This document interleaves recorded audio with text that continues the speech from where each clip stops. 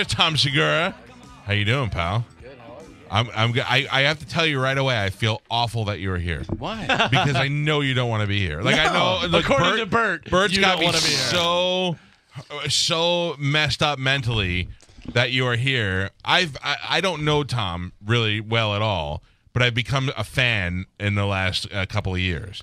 And well, now, thanks. And I enjoy. We put a lot of people on that I don't like, but if we have somebody that I like on the show, like I want him to have a good experience. Bert has mentally effed me on this entire appearance. Yeah, that's just he's just playing games. Yeah, Man. he is. You know why? Because he's racist. He's fat and racist. Yeah, that's double true. whammy. Bert KKK Kreischer. Yeah, the camaraderie between the two of you, has gotten so much. Like even he the other day when he tweeted out his tour dates over your face. I thought that was hilarious. That was very funny, yeah. And he did say something about you yesterday. We talked to him, and I told him that you were coming on the show. Yeah. I had to wait till the last minute because I didn't want him to try and call and convince you not to do it. And then I told him yesterday, and I go, I got to tell you, I'm a little bit intimidated, and I'm usually not. And he goes, What? why? He goes, why? Because Tom is silent and unapproving. I said, yes. Yeah, I mean, we have this great balance to our dynamic, right? The two of us, and he's fun, and I'm not. Yeah. So, I think that's probably why we get along so well for a long time. But I mean, I was excited to come in, and then the cherry on top was that you told me Bert loses money if I come in. $600. So then I was like, I'm in. He came in here all stacks of. He's Hollywood Bert now all day long. Yeah. You guys ruined him. Yeah. He comes in here with stacks of money all laid out on the table. Oh, my God. And he's like, this is my merchandise money, blah, blah, blah. And I started talking about you, and you and I had already talked. Yeah. And you said you were going to come in. And I go, Tom's coming in. And he goes, ha, ha, ha, ha. I'm going to call him right now. I go, I'll call him right now. I have his number. You don't have the right number. I got the right number. And I'm like, well, okay. And he goes, I'll bet you all this money right here, Tom Segura will not be in studio. And I was like, how much is there? And he goes, like $600 and some dollars. I go, all right, I'll collect it. Damn, he doesn't sell that much merch, but that is cool that he loses it. You better collect. Yeah, I will. I'll beat it out of him. All right, that was what I was most excited about. Now, you have been on this show one time before. I have. You've never been in studio. Let's take you down the road of our relationship. Okay. Because it's really Bert's fault. The first time you came in was before. I don't even know if you and Bert were that tight at the time. Your wife was here in her only debut with April Macy, and we were doing afternoons. Okay. We didn't know either one of them, and the club sells us on April is really hot. She's with another girl who's really hot, and we're like, all right, we like hot girls, bring them in. Sure. Turns out they were both great guests on the radio. Oh, that's great. They were like, April Macy's a great guest on the show. I have never seen her do comedy, but she's been on the show like 7 times. Yeah. Because she's good when she's on the show. We Sure. put tarantulas on her. We let her do whatever we want. She's game. She's game. Your wife was killed. Like, she was great. And your wife, this was 8 years ago, maybe. I don't know if you had maybe any even kids more or than whatever. that, yeah. She was looking pretty sexy, and at one point we asked her if we could see her boobs, but it wasn't like, "Hey, can we see your boobs?" It came up in conversation about boobs, and she was like, "I would show them to you, but I have to ask my husband." And we were like, "All right, call him up and ask him. What does he do?" And she's like, "He's a comic." So we called you, and you were typical Tom. You were like, what? And you were like, I don't care. And you're like, nah, I don't know. You were fine. Like, you were like any husband. I'm surprised I wasn't like, yeah. You might have been a little, but then I think if I'm a husband and I'm talking to my wife, I go, yeah, don't show these douchebags your boobs. Afternoon drive in Tampa, no thanks. Save it for the bigger markets. Right. So it wasn't a bad thing. We were just like, oh, all right, whatever. And it was wrapping up the interview. Okay. Then you were on the show.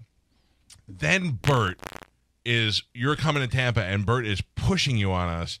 Hardcore. He's like, you gotta have Tom on you. No, I probably would have had you on either way just because the club would have said, hey, this guy's funny. Yeah. All right. Also, prior to that, well, this is what I was leading up to. He ruined his reputation with recommending guests on our show. That sounds very Bert. Yeah, he pushed Bob Biggerstaff on us. Do you know that guy? I know Bob, yeah. He tanked hard. Oh, he did? Yeah.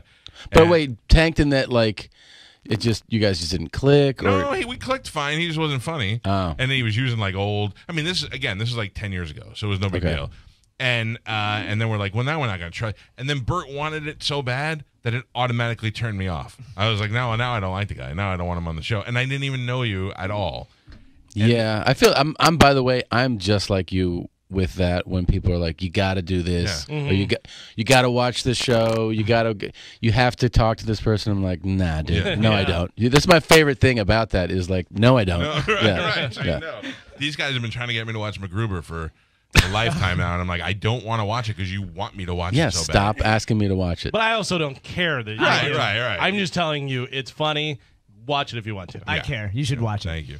So then, years later, I'm up in Opie and Anthony's studio, and you're on the air with Rogan and Ricky Gervais.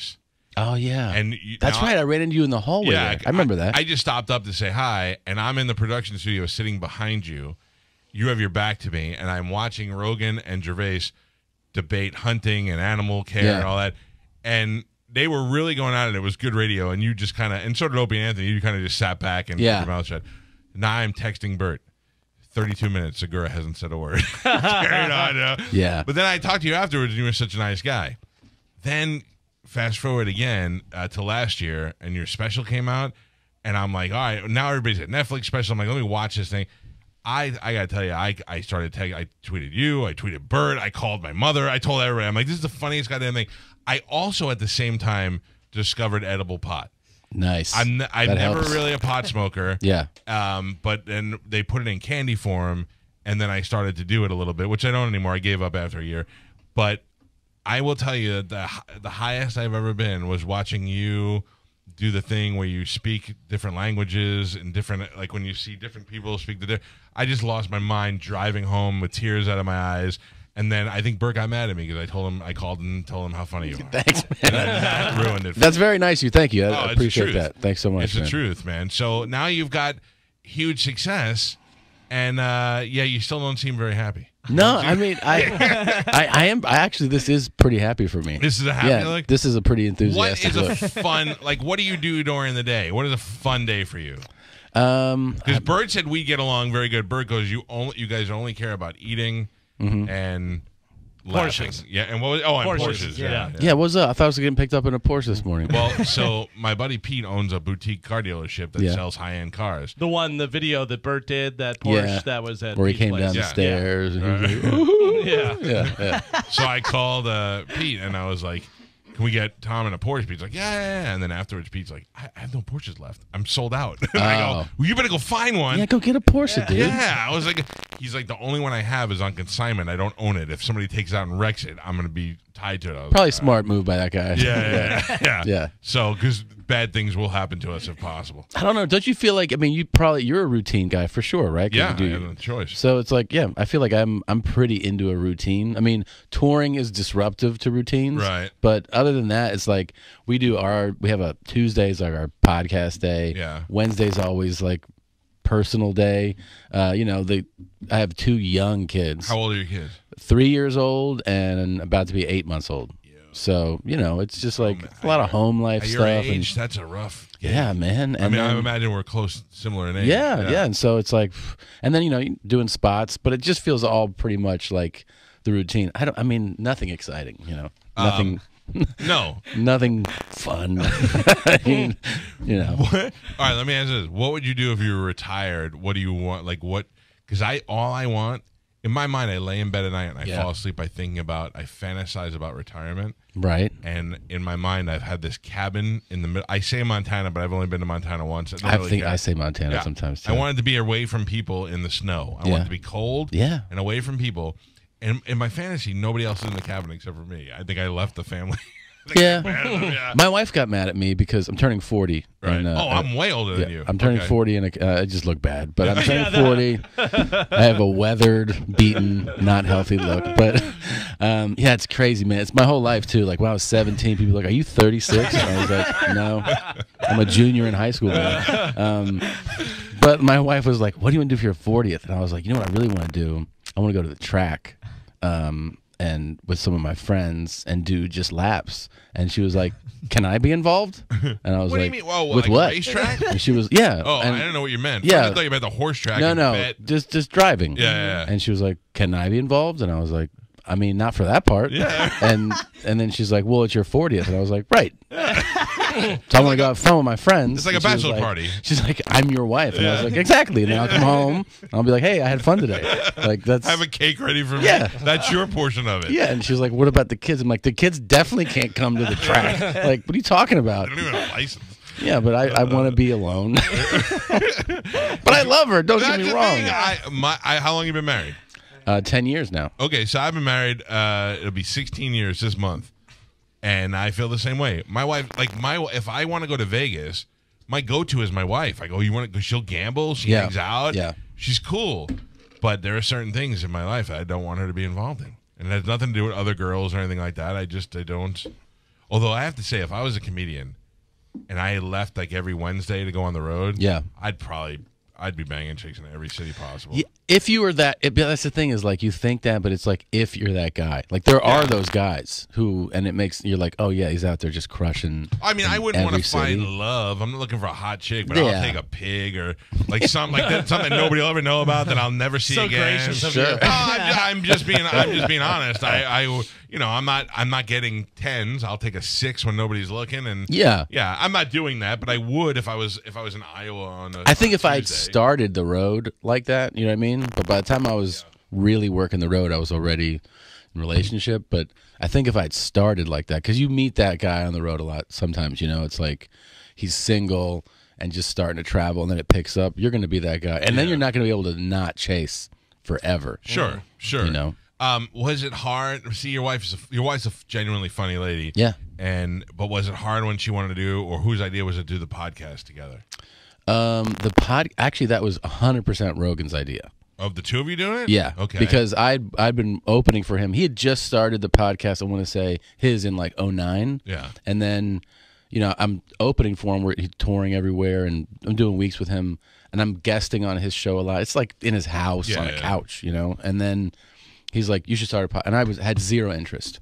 And then he saw my wife at the Improv in Hollywood, and like, you know, the next day I ran into him. Like, I don't know if it was an airport or something. He was like, your wife's a comic, dude. This makes it makes sense. Like, why don't you guys just do it? It's so easy.